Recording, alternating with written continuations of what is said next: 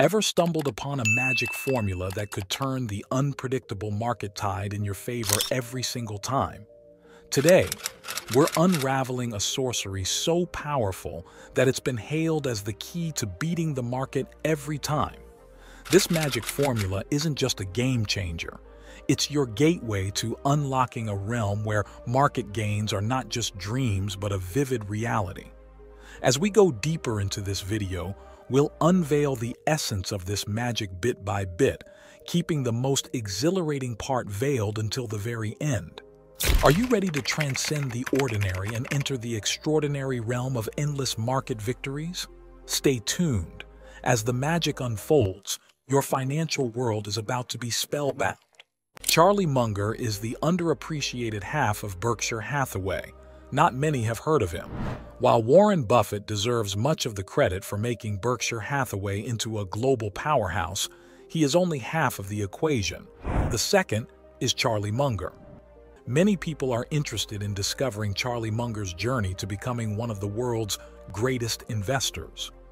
Buffett holds Charlie Munger in high regard, saying of him, "He sees the essence of everything before you can finish the sentence," and calling Munger's mind the best 30-second mind in the world.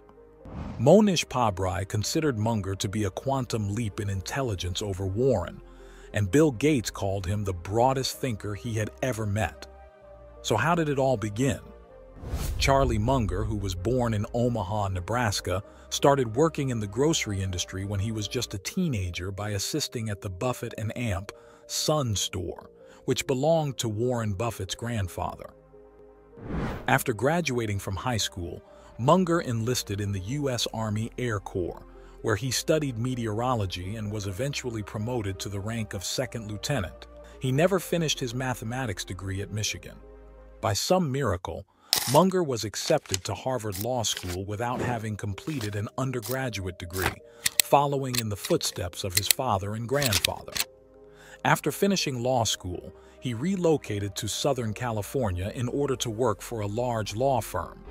When Munger met Warren Buffett, he made the decision to change careers. It was in 1959, when Munger was 35 years old, that he and Buffett first met. Interesting fact, Buffett's grandfather employed Munger, who was born in Omaha. Charlie Munger valued success financially above all else, and his career as an attorney was always a means to that end. Through an investment partnership and managing other people's money, Buffett showed Munger that he could achieve the independence he craved. As a result, Munger changed careers to become a fund manager. This is where the magic happened. From 1962 to 1975, Charlie Munger's investment fund returned 19.8% annually, while the Dow gained only 5.0%.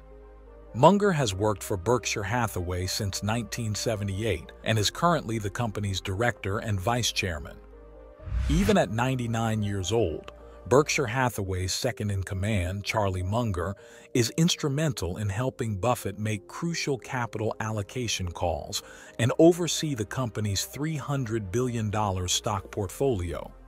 His tenure as Daily Journal chairman ended in March 2022.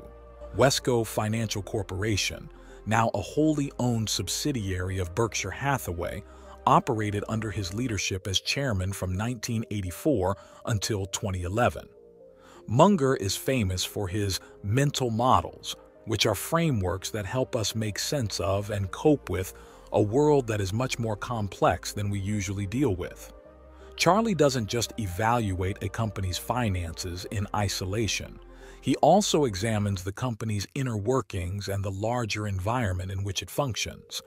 Many fields of study, including history, psychology, mathematics, engineering, biology, physics, statistics, and economics, have contributed to Munger's mental models.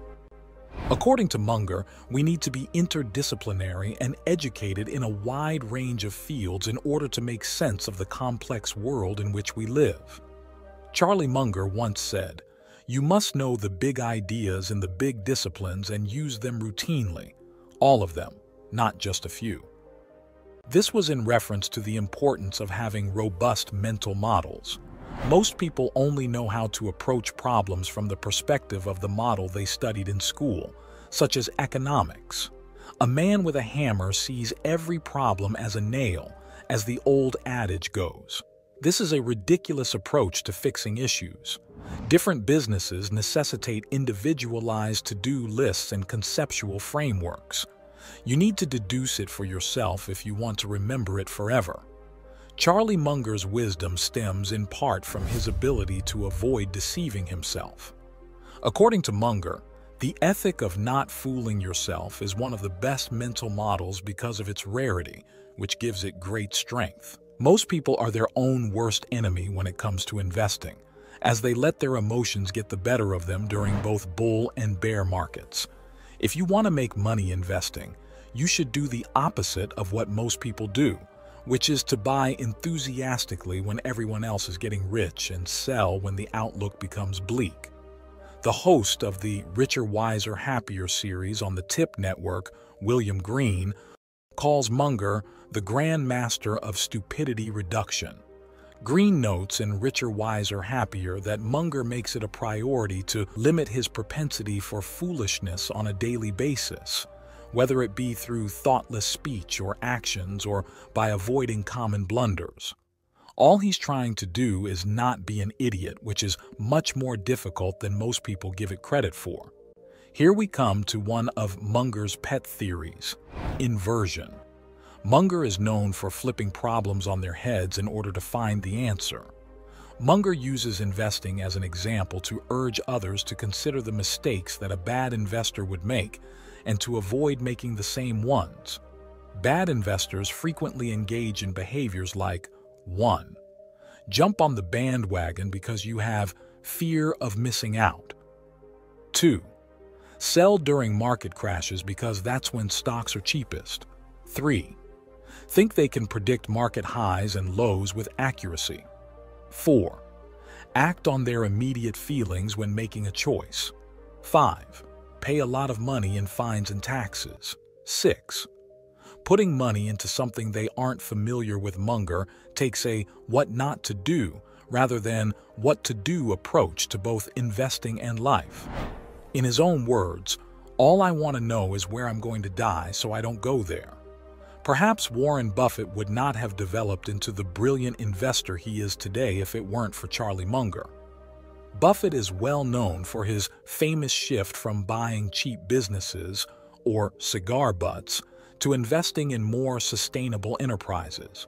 He changed his mind, largely because of Charlie Munger.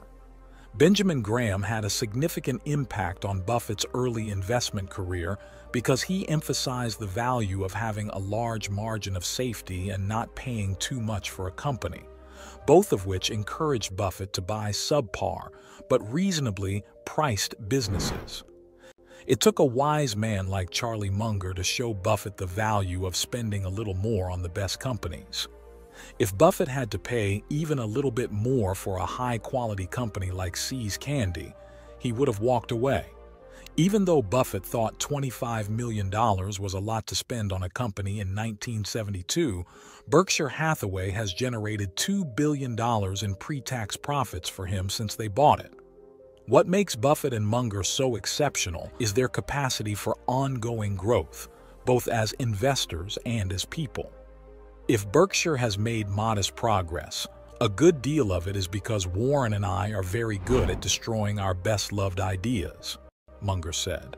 If you don't destroy one of your most treasured ideas at least once a year, you're wasting your time. Large bets on Coca-Cola in 1988 and Apple in 2016 were two examples of Buffett's shift from purchasing poor and cheap businesses to purchasing quality businesses.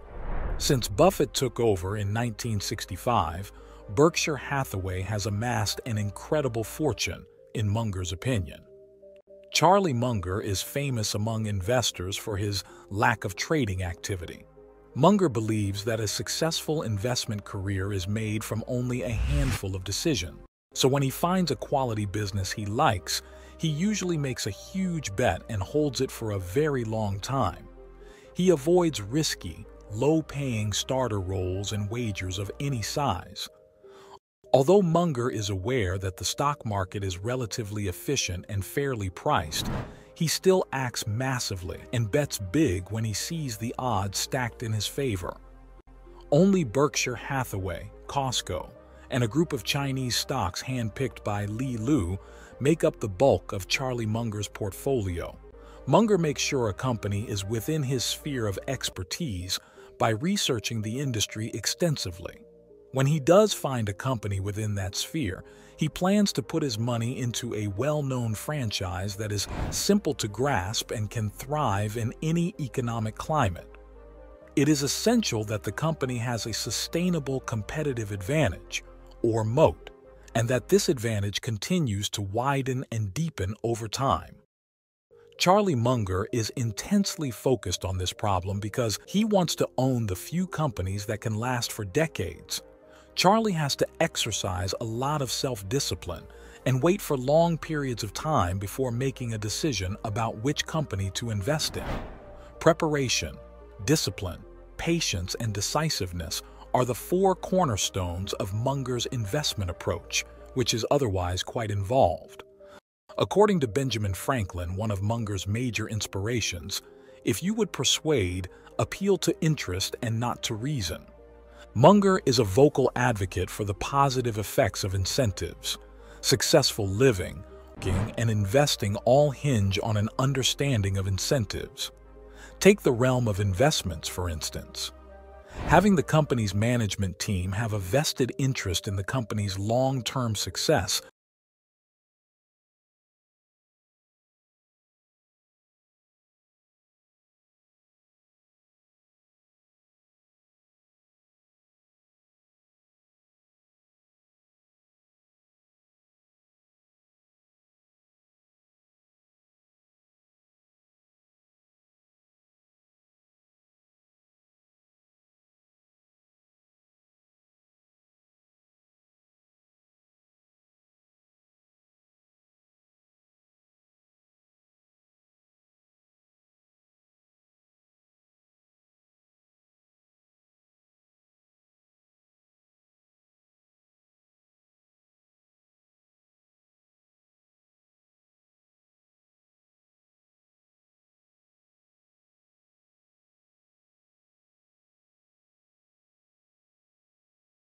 The majority of the wealth of Berkshire's management team is invested in Berkshire Hathaway stock, so they benefit from the company's success along with the shareholders.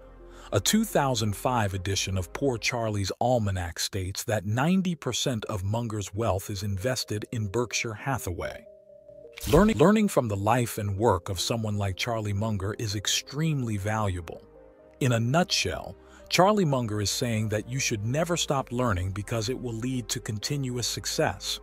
Munger says that to achieve worldly wisdom, we must take an interest in learning throughout our lives and consider information from a variety of perspectives. By constantly expanding our knowledge base, we can better comprehend and value the complexity of our world. In addition to studying the likes of Benjamin Franklin, John D. Rockefeller, and Andrew Carnegie, Munger gleaned knowledge from a wide range of academic fields such as psychology and biology. Thanks for watching. I hope you enjoyed the video. Take some time to like, share, and subscribe to this channel.